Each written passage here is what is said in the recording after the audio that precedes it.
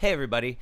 By now everybody's seen the story about Bethel trying to raise Olive from the dead, and I wasn't going to cover this because so many people have already done this and it just seems to be the trendy story of the day, but I was asked on one of my posts to give my opinion on this. So I'll give a quick opinion, and basically I'm just going to read what I wrote on a post with people asking, is it smart to raise the dead or is it okay to raise the dead?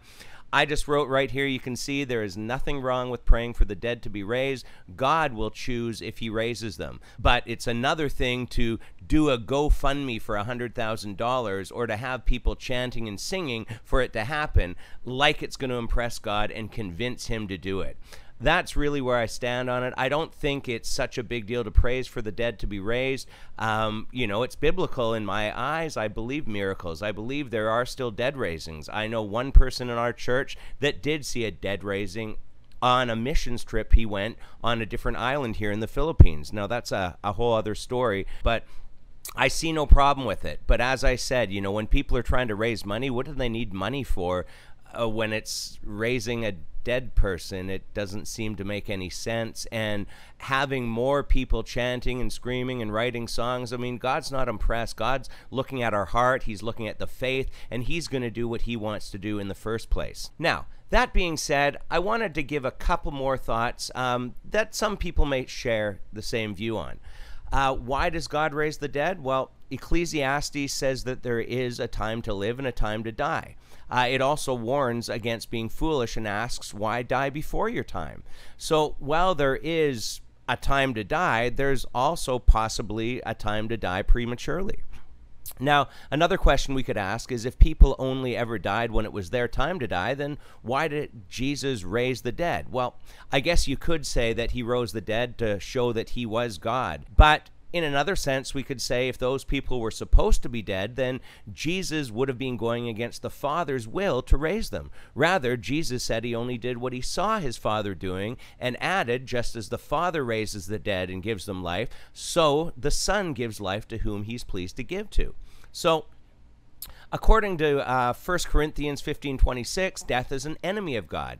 I believe it ought to be treated as such a thing in one sense. If God was a fan of death, then he wouldn't have sent Jesus to give us eternal life. Ezekiel 8:23 and 33:11 both tell us that God does not delight in the death of the wicked. Similarly, the death of the righteous is costly and of great consequence in his sight. This is the meaning of the word precious in Psalm 116:15. So if God doesn't like it when the wicked die or when the righteous die, we can conclude that he just doesn't really like it when anybody dies. Once again, death is an enemy of God. So is it okay to pray for the dead to be raised? I think there's no problem for that. God's going to do what he wants. It doesn't take a big special prayer. It's no different than praying for healing on somebody. It's not us that heals. It's not us that raises the dead. It's God who does it all. And we are simply being used by him for a purpose. Maybe he leads us there to do it. Maybe we're stepping out in faith and hoping he's going to answer that prayer. Whatever the case may be, go for it. Pray for the dead to be raised, and you know what? It's up to God.